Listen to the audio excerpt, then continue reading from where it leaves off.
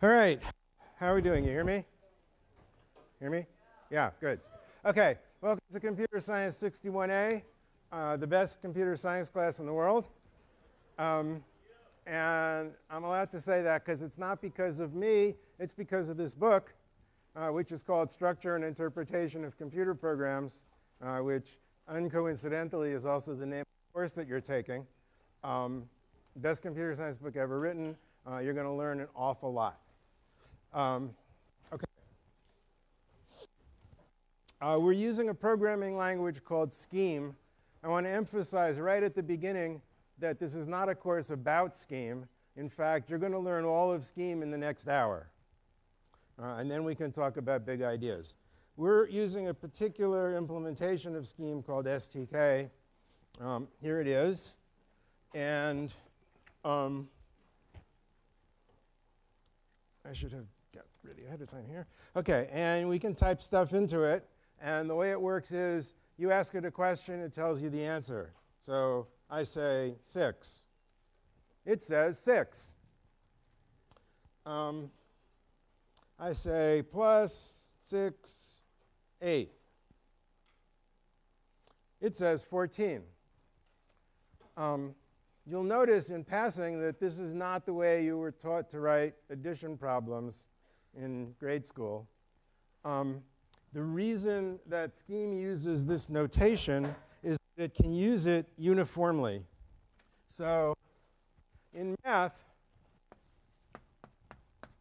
there's infix notation with the operator in the middle for some things. And then there's, oops. Then there's prefix notation for other things. And then there's postfix notation for, and then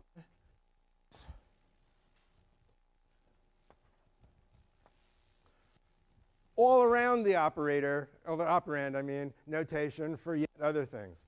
So this is not very uniform, and also hardly any of these work very well if there's more than 2 operands. So we standardize on having the operator first, and that means I can say, what's the sum of 6 and 8 and 2 and 99 and 4,000, and it'll work. Okay? What do you think? 4. Yeah. What do you think? Here's some errors and some zeros. It's actually 0. But times 1. Because that's the identity element for the multiplication operator. So it sort of makes sense mathematically to do that. Some other operators don't like doing that. So it's not every function that has variable numbers of arguments. You can't call division with no arguments. How about if I just say plus, not in parentheses? Error. Nope. I know that looks like it might be an error message, but it isn't. This is the way that STK represents functions. So the value of the symbol plus sign is a function. The same as, you always learn that, sine is a function. So is plus. Okay? Good. What if I would like to have an expression whose value is the plus symbol? I can do that as follows. I say, quote, is the bottom showing up? Yes, great. Quote plus sign. I don't know if you can see clearly back there in the back, but it's actually a single quote, otherwise known as an apostrophe. And quote followed by any word, the value of that is just that word. So if I say hello, I get an error. So I'm asking what's the value of the symbol hello, and there isn't a value. But if I say quote hello, I get back hello. Okay? Questions so far? Great. We can take the result of one function and use it as an argument to another function. So I can say add up 3 times 7 and 10 times 10. Okay? That's called composition of functions. You learned about it in 7th or 8th grade. And it turns out to be such a powerful mechanism for organizing computations that it's basically all we need. So you now know, we're 5 minutes into the class. You've now learned about 90% of the scheme language. Okay? Namely, parenthesis, function, argument, argument, argument, argument, however many there are, close parenthesis means call this function with these argument values. Okay? And what scheme does is first it evaluates the argument expressions. So it evaluates, for example, times 3, 7 gets 21. It evaluates times 10, 10 gets 100. And then it calls finally the plus function with those values. Okay? So first evaluate the arguments, then call the function with the actual argument values. That's it. That's the language. Well, almost. First of all, not all functions are functions of numbers. I can say something like first of quote hello and get h, or last of quote hello, get o, or but first of quote hello, congratulations on not laughing, get lo, or but last, oh, hello. They wouldn't let me do this if we were teaching in Texas.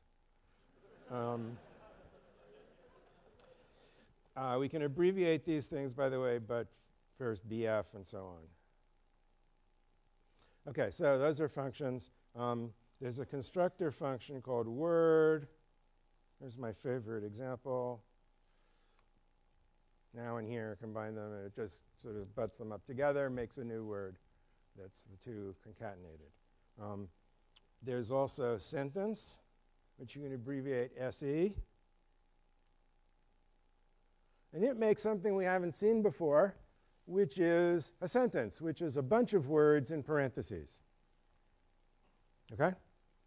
Now notice this is something scheme is printing out as a result, this sentence. If I were to type in parenthesis, now here, close parenthesis, that would not mean I want the sentence now here. It would mean, please call the function named now with the argument named here. Okay?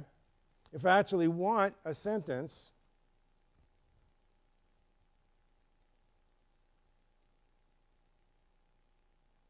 I quote it, the same as you can quote a word. Okay?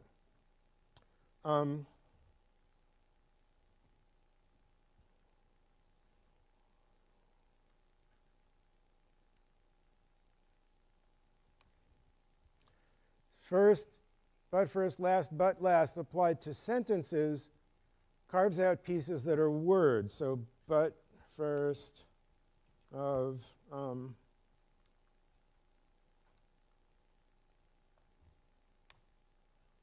all but the first word.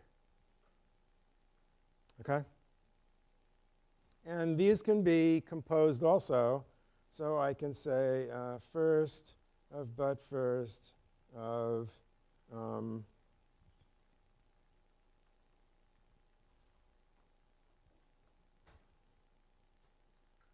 get, whoops. Oh, sorry.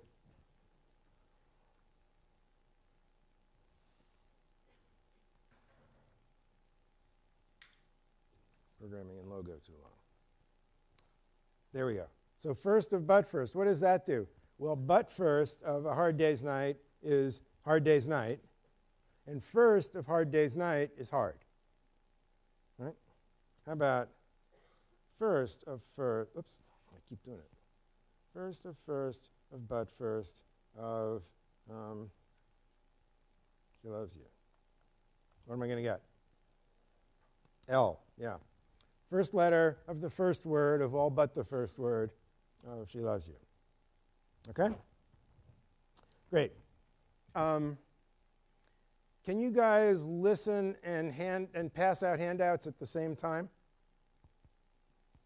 without reading the handout?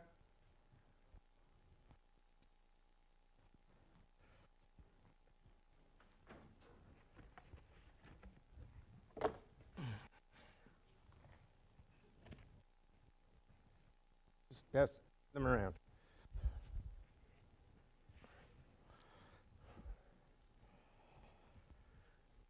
If you're really smart, we can do this in order of the square root of n time. Just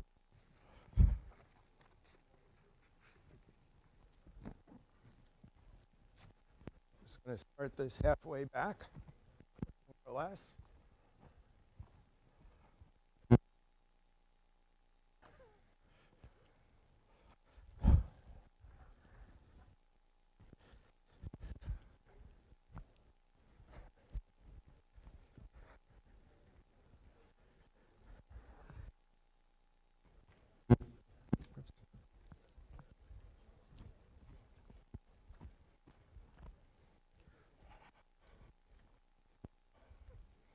There you go.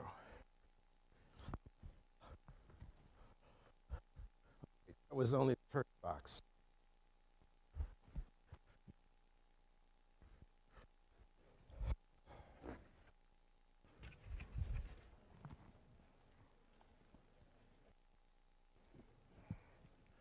All right.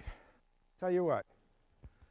Could you take these and just pass them straight back until they get like 4 rows from the end, and then people should start taking them.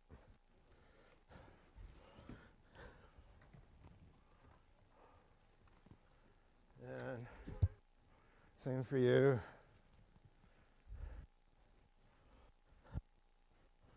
And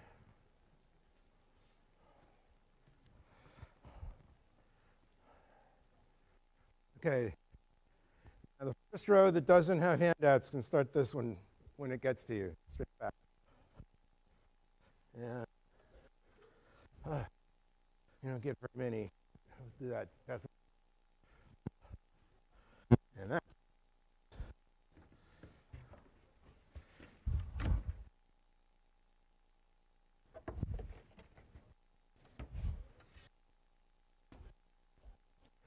Okay. The other 10% of scheme language, we can give names to things. So I can say,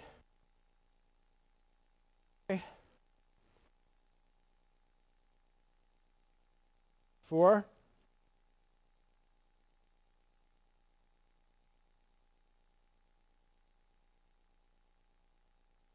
Now, if I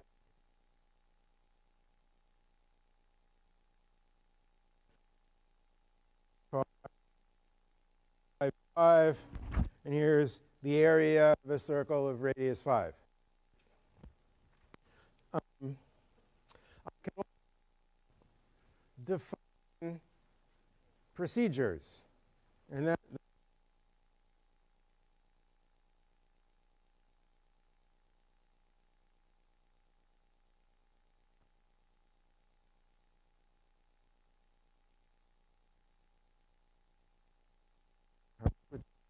Please. okay. Thanks.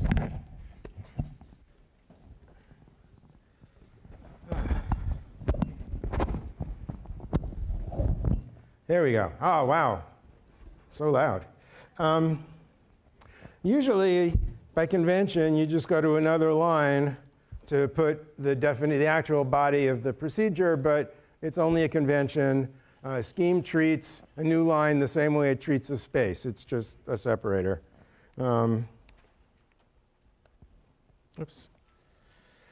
So now I've defined a procedure. By the way, notice when you say define, what you get back is, as the returned value, is the name that you're defining.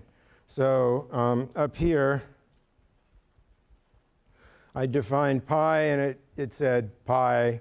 And here I'm defining square, and it says square. So what does this mean? It means when you call square with an argument, like if I say square of plus 2, 3, what happens first? Plus 2, 3. First thing we do is evaluate the sub-expressions to get the argument values. We're also, by the way, evaluating this sub-expression, whose value is the function we're calling. So we get the value 5. Good.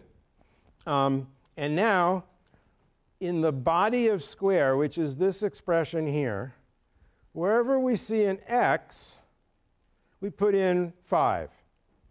And so we get times 5, 5, and that's 25. OK?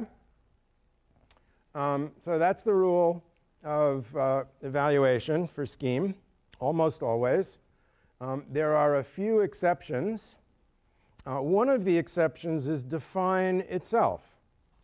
Because when I say define pi, at the time I say this, pi has no value. So if this used the ordinary procedure calling rule of first evaluate the argument expressions and then call the function, we get an error on this call to define, unbound variable pi. And the same here. Square x, well, if I haven't defined square yet, this doesn't mean anything. And this, although it looks as if it means something, it actually doesn't until we substitute some value for these x's, right?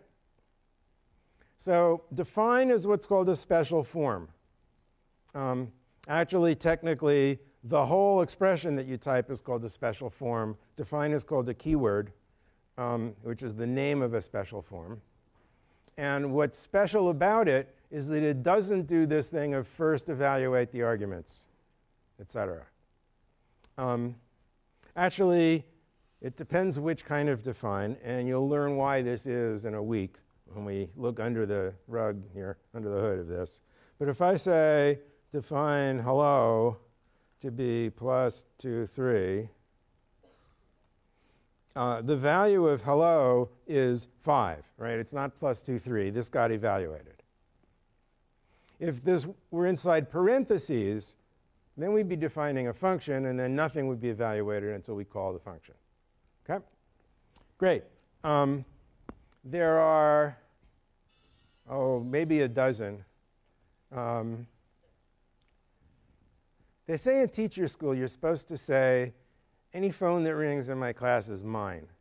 But I'll let you off the hook this time.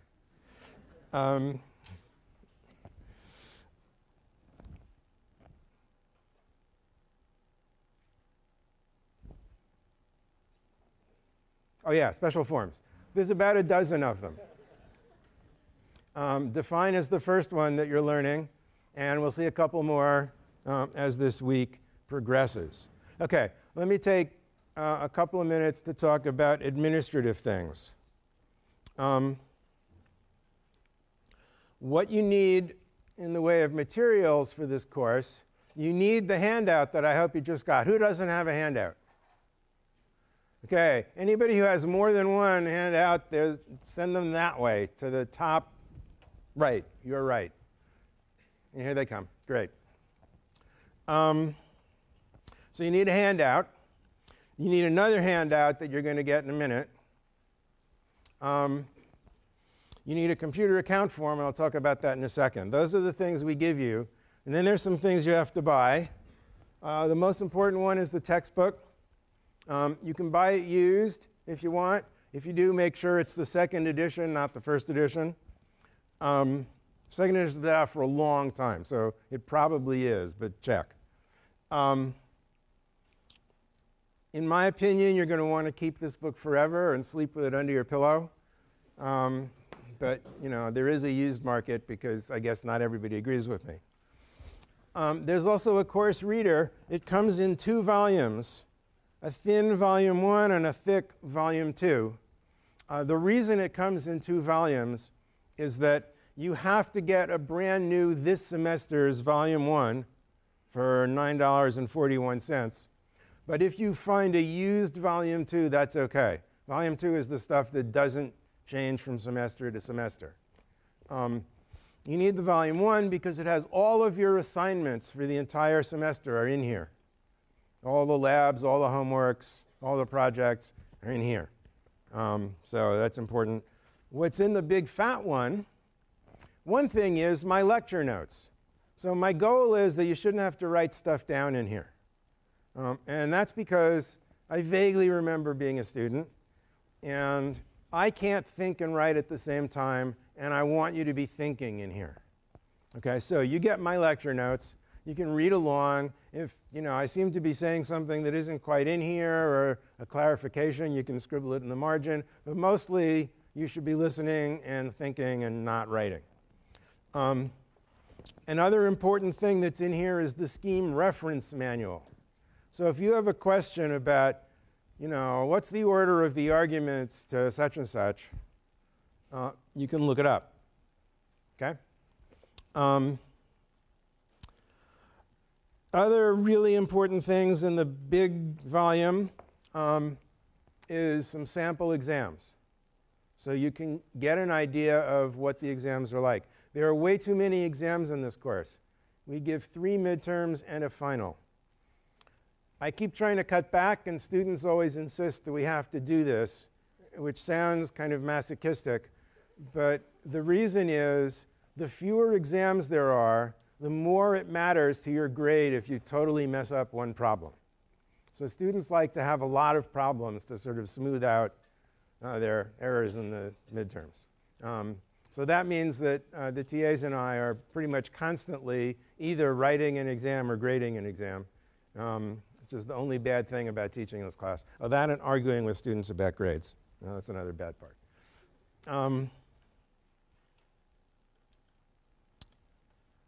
OK, let me hand out the other handout, actually. It's only 1 page. This is the last-minute update.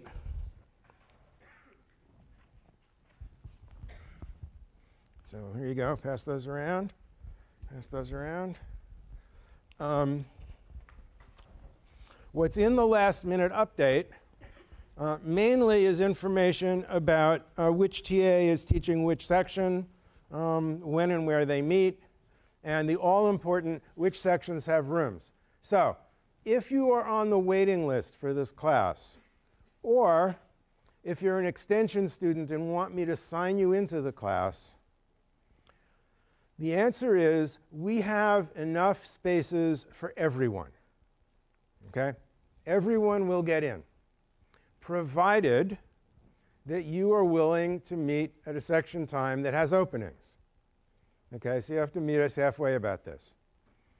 If you absolutely can't meet any of the section times that have openings, you can attempt to make a trade with someone else.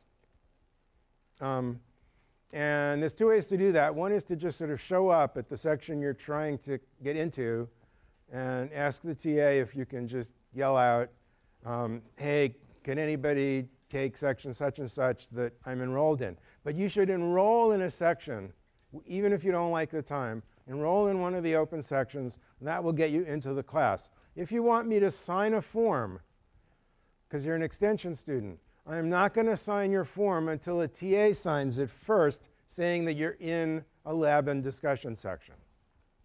Okay? So I want to make sure that everybody's really in a section. It matters a lot. The lab and discussion sections, you probably all figured this out already, are linked.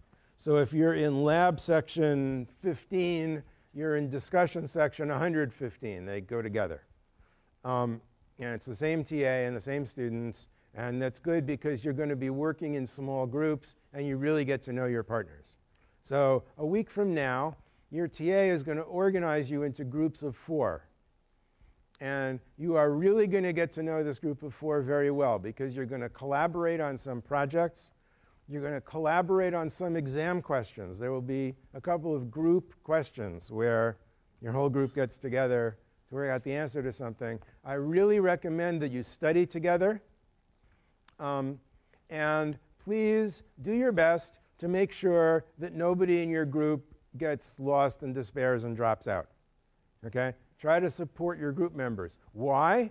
Because your entire group gets bonus points if the lowest scoring person on an exam from your group gains 5 points in the next exam.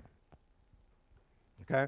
So if you can take your sort of weakest link in your group and support that person to really do better, you get 2 bonus points. If that person drops out, you don't. Okay? So this is a reward for working together. Having said that, there are limits to your working together.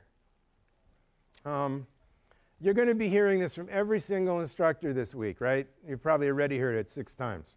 Don't cheat. I think that some of what people tell you about this is nonsense. For example, people will tell you that you're hurting your fellow students by cheating. That would be true if this course were graded on a curve, but it's not. Grading on a curve is evil because it makes you compete with each other instead of cooperating. So you are not hurting anybody else by doing well in the class. Another thing that I've heard people say that isn't true is that you are going to harm the reputation of the University of California if you cheat. Now, come on.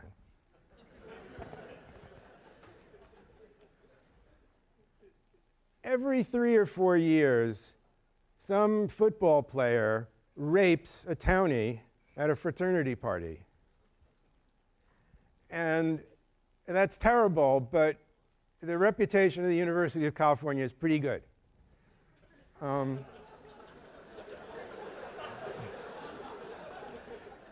So that's not why you shouldn't cheat. Here's why you shouldn't cheat. You guys right now are constructing the person you're going to be for the rest of your life. Human behavior is mostly a matter of habits. People talk as if you make big decisions all the time about what to do, but that's not true. Almost all the time, you just do what you're in the habit of doing. If you get in the habit of cutting corners this early in your career, you know, how are you going to make it through the harder upper division classes? And then, what are you going to do when you actually get a job and the person next to you isn't doing the same thing you're doing? Okay? You're not going to be able to look over somebody's shoulder, but you are going to be able to find ways to cut corners. And I don't want to fly in an airplane that was programmed by somebody who cheated in this class. Okay? So, really, and furthermore, what's the best thing that can come out of cheating? You condemn yourself to a life of doing something you don't know how to do and don't like doing. Okay? So don't cheat. If you do, you're really hurting yourself.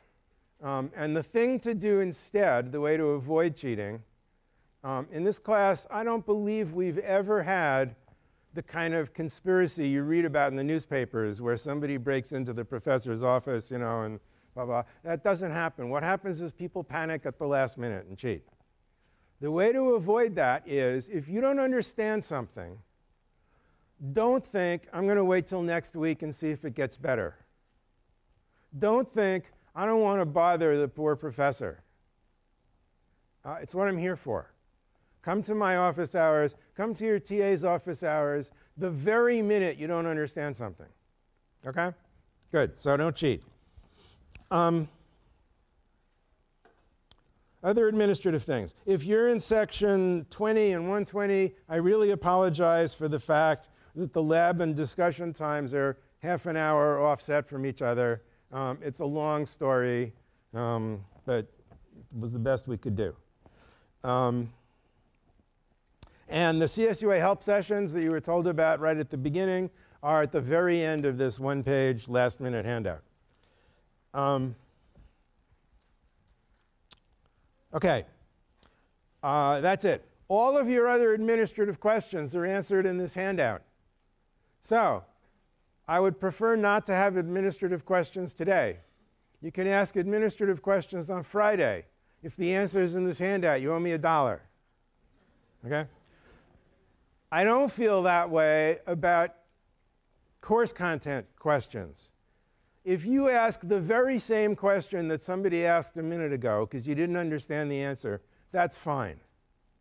Okay? Don't refrain from asking questions because you think it's a stupid question. Stupid questions are the best ones. Because if you have a stupid question, then probably 50 other people in this room have the same question. Whereas if you ask a, I'm going to prove how smart I am question, then, you won't make any friends. All right, let's get back to work. Yeah. Oh, okay, are there last-minute handouts, a pile of them somewhere? On the back. Okay, hands up if you don't have one. Okay, so people who have the big pile, pass it for some of it that way and some of it down here. Okay, we should have just about enough, I hope. If not, we'll make more. Oh, let me write this down. One administrative thing that I should have put in the handout, but I'm not sure I did.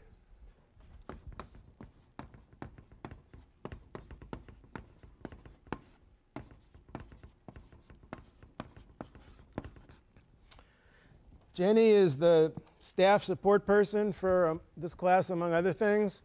And if you're missing a handout or something, you need to reschedule an exam, she's the one to see. Okay, back to work. Oh, yeah. So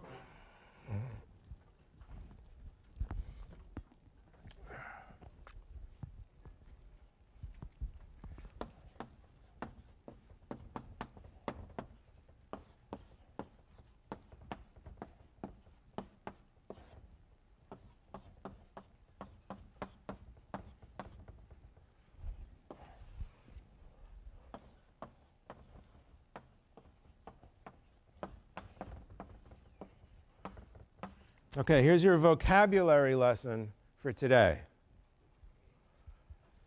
This thing is called a formal parameter. You don't have to write it down, it's in my lecture notes. Just understand it. So the formal parameter is the name for an argument to a function. Right? This thing here is the body. Okay? Those things are part of the definition of a function.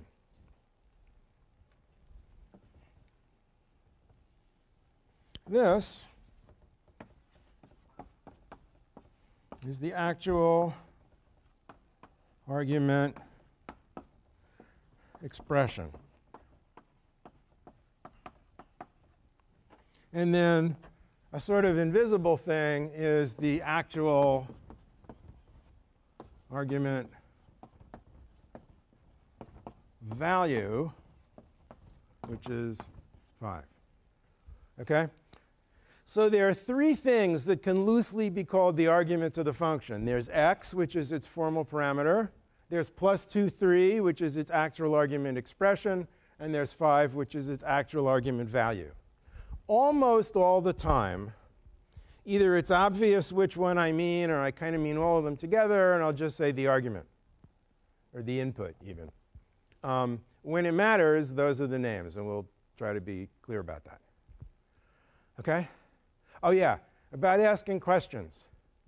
Because they're webcasting this and everything, they're shining bright lights in my eyes, and so I might not be able to see your hand in the air, and if that's the case, wave it around. This is your physiology lesson for today. Your eye sees moving things a lot better than stationary things. So I really can see your hand better if it's moving. If that doesn't work, yell. Okay.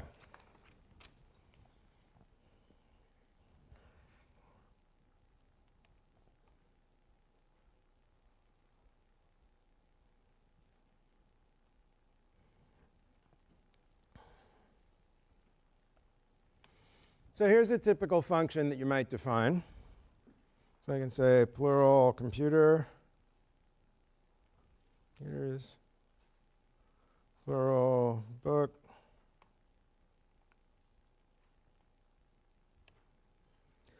plural.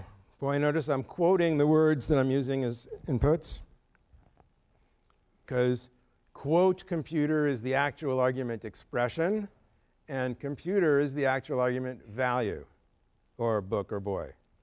Okay? Well, there's a problem with this. It doesn't quite work. That's the wrong answer. Right? So I'm going to fix it. Plural word. Oh, one little comment before I go on. I used WD as the formal parameter. Why didn't I just use word? It's not just because I'm a lazy typist. It's because in the body of plural, I'm using a primitive function called word, W-O-R-D, and it has to have a different name from this. Okay, a name can only mean one thing at a time. So that's why you'll see me use would for words and sent for sentences as formal parameters. Okay, so if, what's different about fly? It ends in a Y. Equal, question mark. Equal question mark is a built-in predicate function. A predicate is a function that returns the value true or false. Okay? It's not a rule built into the language that predicates have to end in question mark. It's a convention that they almost always do. Okay? It just helps you read programs more easily. Although it actually in one way makes it harder to read programs. You have to say if equal or something. So it's like Chinese where the tone matters. So if the last letter of would is equal to, quote, Y, last of word is a procedure call, but the Y, I actually want the letter Y itself, so it's quoted. So if those are equal, then I'm going to return word, all but the last letter of my argument word, and then IES. Otherwise, same as before, word would quote S.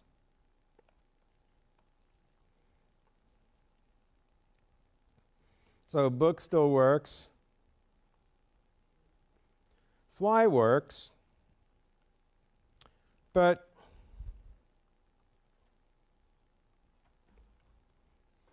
I've broken boy. You're going to fix that in the lab. Okay? If is a special form. Yes?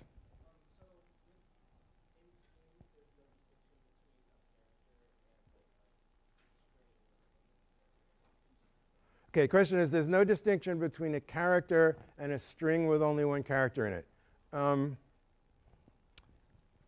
That's right.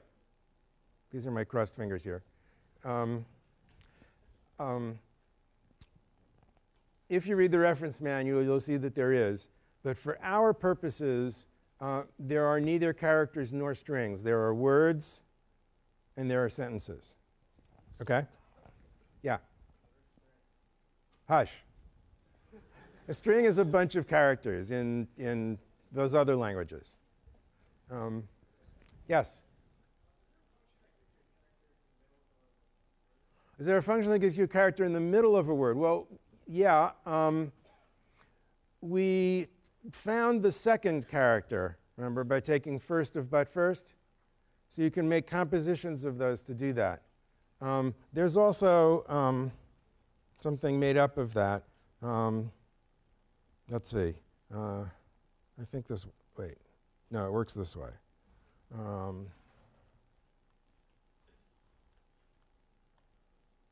Nope.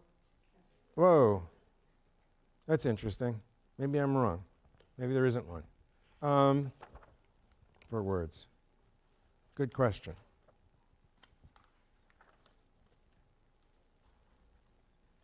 Oh, there's item. Let's try that. Item for, quote, computer.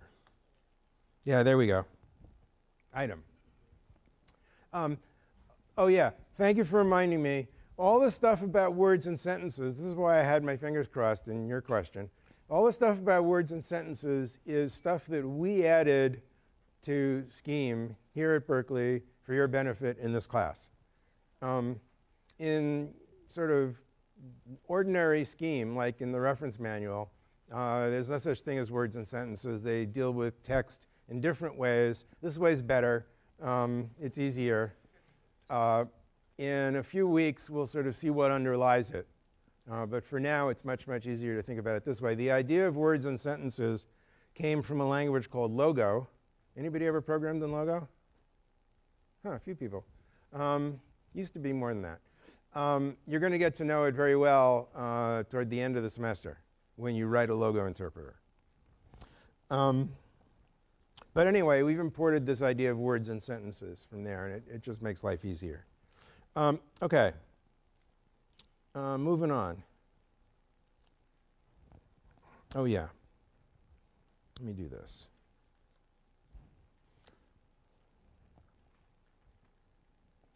Whoops. CD lectures 1.1. Yeah. Uh-huh. If you want to be like lazy at actually using the function, can you make a program that it accepts whatever you type without the little apostrophe and have the apostrophe in the program? His question is, can I write my own little reader that lets you leave out the apostrophe? You don't want to, because sometimes you really do want to know what's the value of this as a symbol, or what's the value of this procedure call. So you really want to make it, it's not just a stupid syntactic distinction. It's the difference between program and data, basically. And it really matters. So I wouldn't think that way if I were you.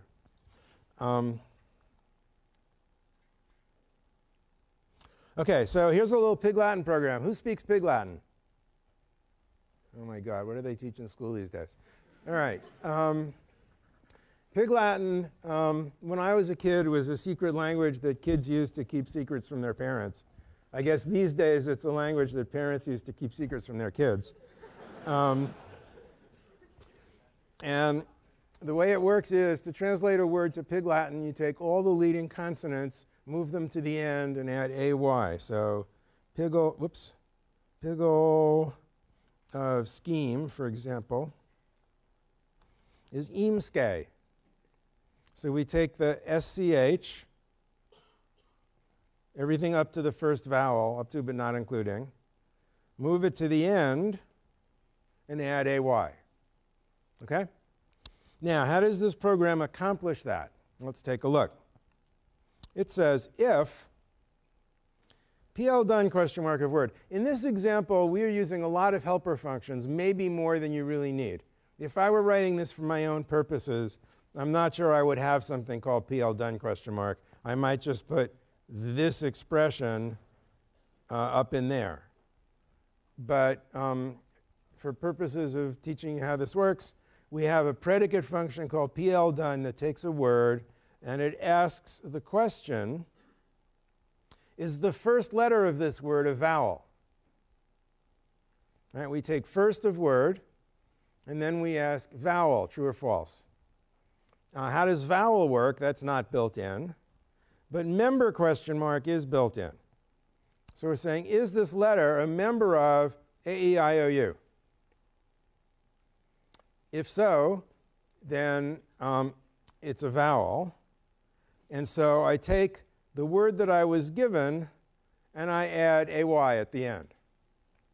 Otherwise, here's the fun part. I take all but the first letter, and then I stick the first letter after that, So if I'm given scheme, I turn it into schemes, moving the s to the end. But that's not the answer I want. So what I do is I ask for Pig Latin of that. OK? So the entire expression here is Piggle, word, but first of word, first of word. And that will compute Pig Latin of Cheems, which will compute Pig Latin of Heemsk, which will compute Pig Latin of Eamsch, which will say, aha, now it starts with a vowel. I'll stick AY at the end. There was a hand up. Yes? In the second helper function, can you also use equal question mark, or will that mess it up? OK, the question was, instead of member here, can I use equal question mark? Right, that's where you mean? No, you can't. That letter E, for example, is that letter E equal to this sentence? No, it sure isn't. For one thing, it's a word, not a sentence. And for another thing, it's just E, not ew. So no, member is what you want. OK?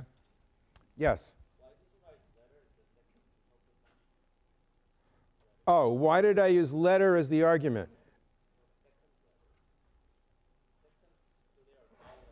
Down here? Oh, I used letter here because I used it here. Letter is the formal parameter to procedure vowel question mark. OK? So when we call vowel question mark, I say, like, for example, vowel question mark of S. We're going to substitute S for the formal parameter in this expression. OK? So that's why. Scheme doesn't care what word you use as a formal parameter, as long as it's not the name of a primitive or something that you need. You can use any word you want, but you use a word that helps you understand. So here, my argument is a whole word of many letters. Here, the argument is always going to be a single letter, so I'm reminding myself of that by the name that I picked. OK? Yes? What if I use the word rhythm? I would be in trouble, because this has a pretty simplistic sense of what a vowel is. That's true. It's very complicated to figure out whether Y is a vowel or not, so I didn't do it for purposes of demonstration here. But let me get to the important point about this. This is procedure Piggle, because we only have a couple of minutes. This is procedure Piggle, and here it is calling itself. How can that work? This is the idea of recursion, which is a function calling itself. Recursive programming is a prerequisite for this class.